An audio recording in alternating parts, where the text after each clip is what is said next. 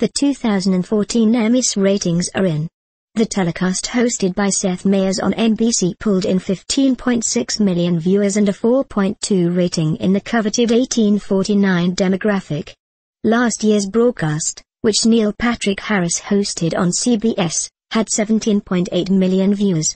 The 2013 ceremony was broadcast following a football game in late September.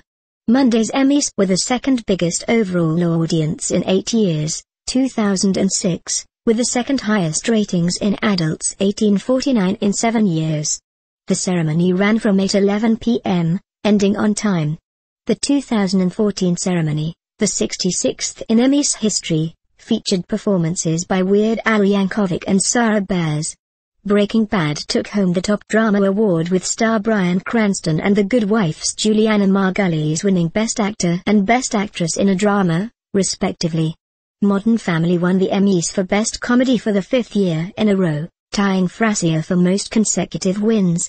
Veep's Julia Louis-Dreyfus took the top honors in the Comedy Actress category, and Jim Parsons won for the 4th time in a row for The Big Bang Theory.